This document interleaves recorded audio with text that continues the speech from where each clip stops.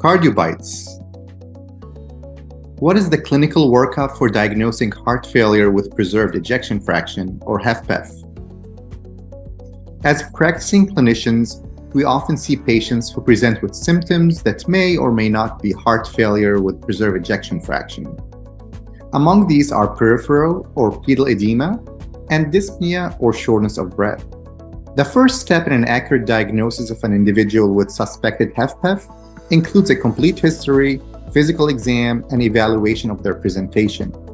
This includes determining if their signs and symptoms are not cardiac in origin.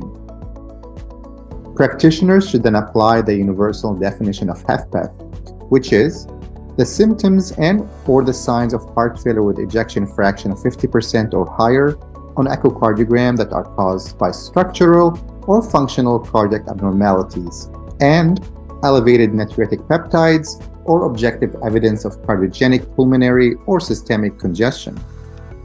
Additional criteria for a diagnosis of HFpEF includes consideration of the individual's natriuretic peptide levels.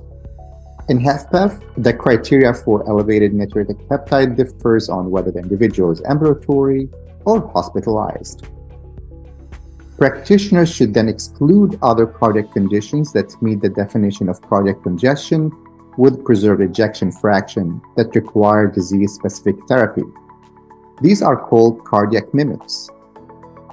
A clinical scoring system may also be useful in the diagnostic evaluation of a patient suspected of having HFpEF. Examples of scoring systems are the HFpEF score and the HFpEF algorithm. Using a stepwise approach to assess an individual with suspected HFpEF includes a complete history, physical exam, and evaluation of their presentation. Determining if their signs and symptoms such as shortness of breath and/or edema are non-cardiac in origin, applying the universal definition of HFpEF, ruling out cardiac mimics, and considering the use of HFpEF scores to clarify the clinical picture.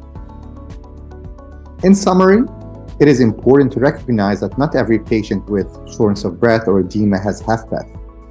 Accurate early evaluation and diagnosis of HFpEF will facilitate optimal treatment and intervention that will lead to better patient outcomes.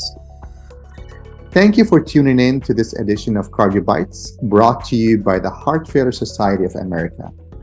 Support for this program was provided by an independent grant from Novo Nordisk. Novo Nordisk did not review this content.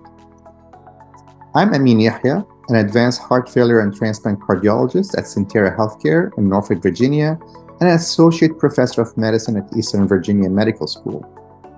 Please complete this short survey to help us identify more programs that may be of interest to you.